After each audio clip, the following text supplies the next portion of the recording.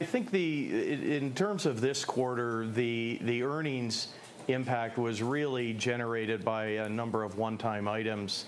And I think the real focus for our investors and for our analysts right now is a cash flow story. And if you look at it from that perspective, I think it was an extraordinarily good quarter. The company produced over $700 million of free cash flow, and that is after absorbing a $325 million hedging loss. So if you think about it, this is a company that has the ability in reasonable commodity price environment of easily delivering $1 billion a quarter of cash flow, and I think that's a really good outcome. And the issues on the loss is really just noise around some write-offs.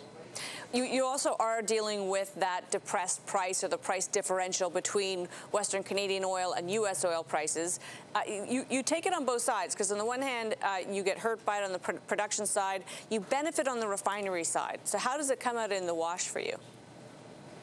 Well, if you think about our refinery business, it effectively provides us with about a 25% hedge or offset to our commodity position in the upstream business. So although we definitely delivered record profits and profitability out of the refining business in the U.S., that obviously was challenged by the wide differentials. I think it does do a pretty good job of showing the value that is being created by Canadians having to sell their crude at the lowest price in the world, primarily to U.S. refiners, and I think that's a pretty good example of the challenges right now.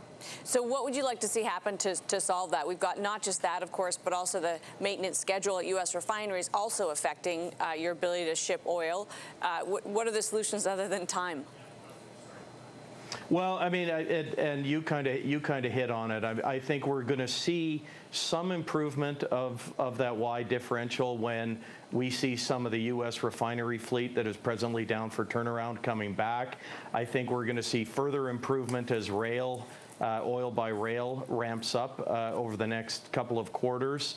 But really, I mean, let's be clear. This is a problem that has been created by a lack of pipeline takeaway. And so what is really going to solve this problem is getting those pipelines built. There's nothing more urgent that I can see for our country in terms of economic stimulus than to get those pipelines built. In the meantime, though, you're considering actually storing oil. Is that just putting it in caverns again and waiting for a better price?